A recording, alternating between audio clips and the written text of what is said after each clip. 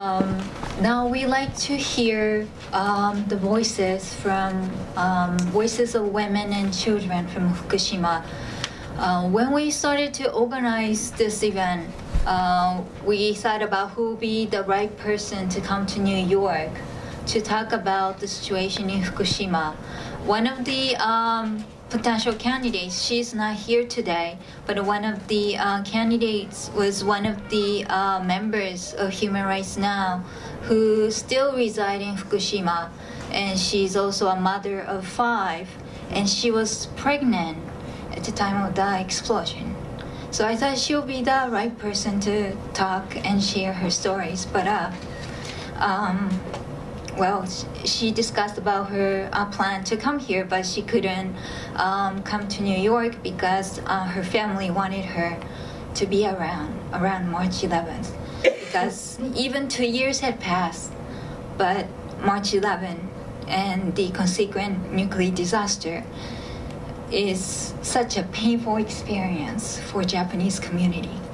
So instead, we collected voices of women and children from Fukushima, and Emilie McGlone from Peaceful US is going to share some of those voices so that you will have some idea as to what people are going through. Thank you. Please welcome Ms. Emilie McGlone. My name is Emilie McGlone, and I'm working as the director of a nonprofit international organization called the Peace Boat. We have an office here in this building, and we also have the economic and consultative status with the United Nations. We've been working together with Human Rights Now for years, promoting the protection of the right of the people. And Peace Boat not only focuses on human rights, but also on environmental sustainability, which has a lot to do with this nuclear accident in Fukushima. We have our main office in Tokyo, and last year we participated in the Rio+20 United Nations Conference for Sustainability in Brazil. And during that trip, we invited 4 members from Fukushima to join us and share their testimonies to promote a world with renewable energy and no nuclear power. So I wanted to share a few of the voices from 6 women and children from Fukushima today that could not join us at this important event. One of the women who joined us in Rio+20 at the conference was Miyuki Honma, a young woman from Fukushima. So I'll read these 6 messages for you. My generation is regarded neither as adults or as children. Being a kind of in-between, we are often out of media focus when it comes to the information on radiation. We tend to react to the situation by getting an internal exposure test and such. Although people often tell me that I should get out of Fukushima, it is very hard for me to leave my favorite hometown, family, and friends behind.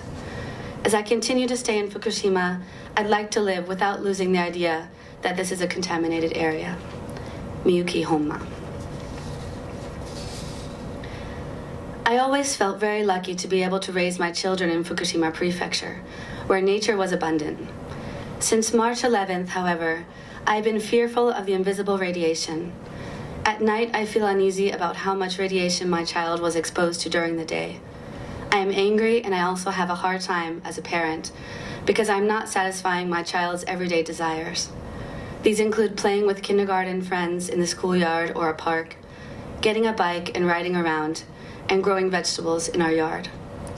Yoko Ikeda. We are sorry that we damaged the earth and nature, even though we didn't do anything wrong. March 11th was my birthday. I never imagined that the kind of thing would happen on that day. I stayed home for a couple of days after the earthquake. When we finished all the food we had and were left with no water, we moved to my husband's parents' house in Saitama. I felt happy to be able to eat as much as we steamed white rice and other vegetables. And since we had to share stored food little by little back home, it was a pleasure to eat with the family. I realized then how wonderful it was to breathe fresh air, drink water, and use electricity as though they were free, and how fortunate it was to take a bath, do laundry, and sleep well. I watch the news about the reactors on TV every day, and I feel sad about the fact that the chemicals we produced are damaging the nature, the earth, the air, the ocean, plants, fish, and animals. I just wish a safe end for the reactors which we have worked for 40 years. I also have a wish for Americans. Please do whatever you can to prevent more mistakes like these. I don't want to see any more people suffering from reactors. It is my utmost wish. Akiko Yamada. Exposure to radiation is unavoidable. Fukushima's ground has been contaminated. I have to accept this reality. I don't believe the words of the media nor the government. Is it fair for me to have children? We cannot breathe the air or drink water freely. Our ordinary daily lives have been interrupted. Although I feel like being crushed by fear and anxiety, I will not give up my hope. Even if we fail, we have to save lives for our future children. I hear the mother's desperate cry. I see lots of tears. Still, those cries and tears cannot get through to the people who closed their hearts. What can I do to help human beings to regain their soul back as real human beings? We have to forget the idea that I am the right one. In order to change the world, we have to change ourselves. Now we will begin the challenge to ourselves. Anonymous, Fukushima resident. My children cannot play outside freely as much as they want. I believe they will never be able to play outside without wearing protective masks. I do not care about my future, but I am so anxious about my children's future. My children and I are continuing to do what we can do, no matter how anxious we are. Noriko. I would like to get married and have children in the future. I want to have a family in Fukushima if I can. I also want to stay in Fukushima because I'm planning to take care of my parents. I think radioactive contamination will continue throughout our children and grandchildren's generation. I worry what will happen to our environment and what kind of physical effect will keep happening to our bodies over the generations. I sincerely hope that things like this will never happen in any other city, prefecture, or state in the world. A single woman in her 20s from Fukushima.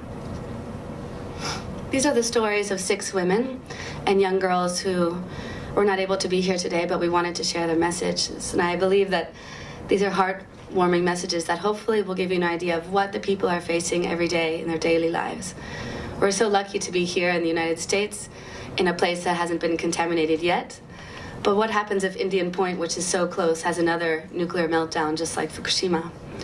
I was living in Tokyo when the nuclear accident happened in Japan. I was there for 10 years working for Peace Boat and recently relocated to New York.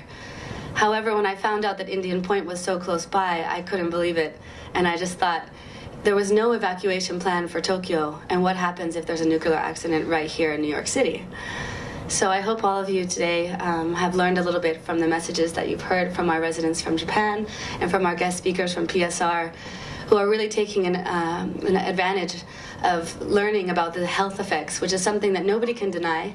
And I think that throughout this week, we've had many events related to Fukushima, and hopefully we can all take this and not just let this be one week in March that we speak out about this issue, but continue to share these stories with friends, relatives, and coworkers, and continue to work towards a nuclear-free world. Thank you very much.